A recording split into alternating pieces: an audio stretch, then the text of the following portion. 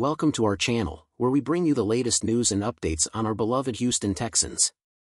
Already press the like button if you love Texans flock from the heart.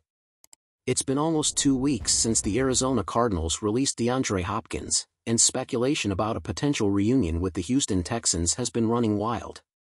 The Houston Chronicle was the first to report Hopkins' interest in rejoining the team that originally drafted him back in 2013. While coach DeMeco Ryans has previously mentioned the team's openness to exploring the open market, he revealed that he hasn't had any discussions regarding Hopkins' potential return. However, the possibility remains intriguing for Texans fans. Despite the rumors, the Texans' current wide receiver group has been impressing during the third and final week of OTAs. Nico Collins, coming off a healthy season, is poised for a breakout year. Rookie standout Tank Dell and promising talent Xavier Hutchinson are also making waves in practice. Collins, sharing his insights on the young receivers, has taken on a mentorship role, offering guidance and support as they navigate their NFL journeys. The camaraderie and growth among the receivers are evident, bringing excitement for the upcoming season.